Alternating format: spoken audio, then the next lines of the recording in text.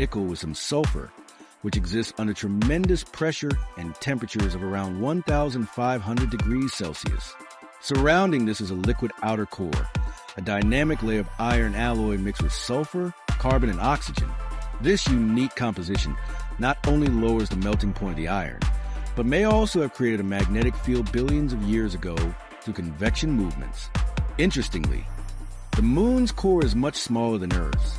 It has a diameter of about 330 kilometers, compared to Earth's outer core of 2,440 kilometers. Although the Moon has no magnetic field today, studies show that it was once active, indicating a rich history of magnetic activity. The presence of light elements such as sulfur, detected in Apollo mission samples, plays an important role in stabilizing the core's liquid state. Understanding these materials is helping INTL piece together the Moon's primordial connection to Earth and the events that shaped our celestial neighbor.